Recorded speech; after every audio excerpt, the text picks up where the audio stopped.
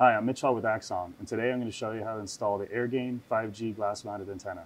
The first step of the installation is to clean the glass with the included alcohol wipes.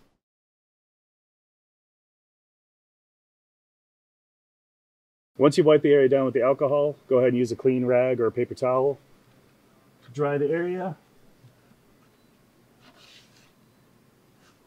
Probably not a bad idea to go ahead and clean the antenna as well. Also, there's a marking. This side faces the sky. Ensure that the adhesive is on that side and that that side is adhered to the window.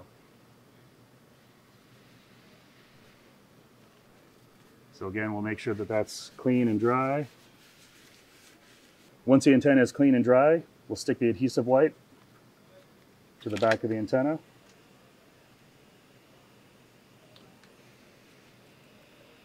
Now that we've installed the adhesive pad on the antenna, we can peel off the backing and adhere to the window.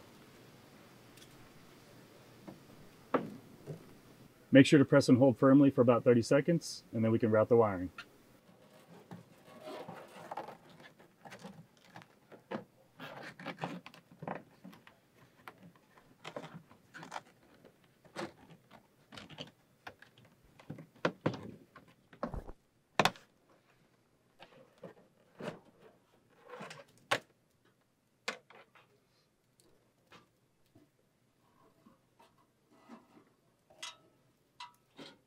We've routed our wiring through the vehicle, securing it behind the panels, and located on this tray is our router, so we're going to go ahead and make our connections.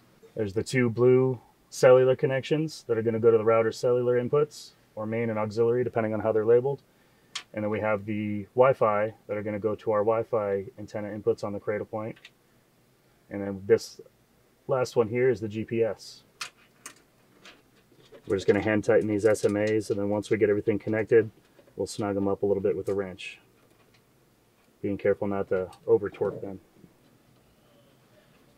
So there's our cellular and our GPS. And now, cellular and Wi-Fi. Now we're going to do the GPS.